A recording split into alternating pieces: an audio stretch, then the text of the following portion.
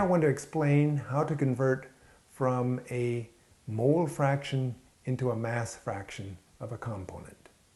So it's 6.022 times 10 to the 23. That's 1 mole. 1 chemical mole. Now when we are talking about a component, what we are thinking of is an atom or a molecule, and we use the chemical formula to describe that.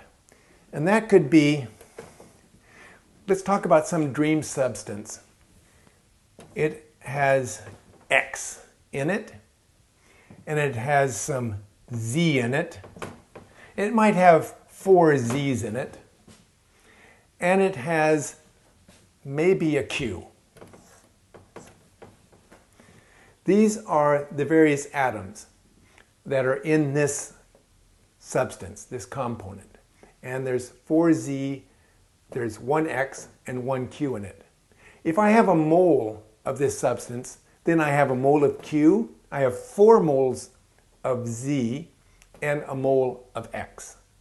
So what we would have to do is look up in the periodic table how much mass is in a mole of X, how much mass is in a mole of Z, how much mass is in a mole of Q.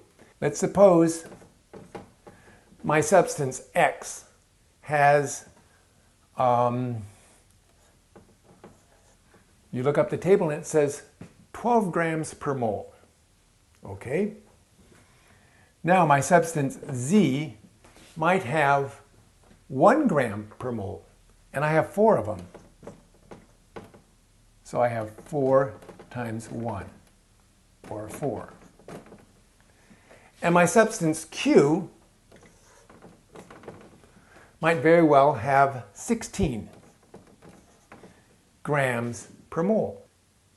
So whereas I have in here 6 different atoms, 4 Z's, 1 Q, and 1 X. So I have, as a mole fraction, I have 1/6 X, 1/6 Q, and 4/6 or 2/3 Z. That would be the mole fractions of each of these substances. To get the gram fractions, I would have to add up, first of all, how many grams do I have in a mole of this substance?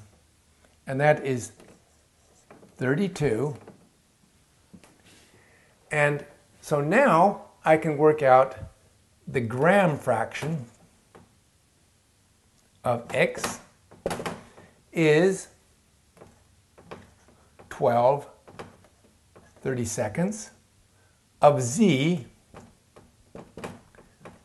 4 32nds, and of Q I would have 16 32nds.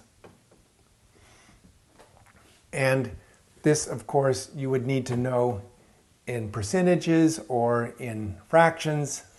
0.5, this is equal to 1/8, 0.125, and this is equal to 3/8, and that is 0.375.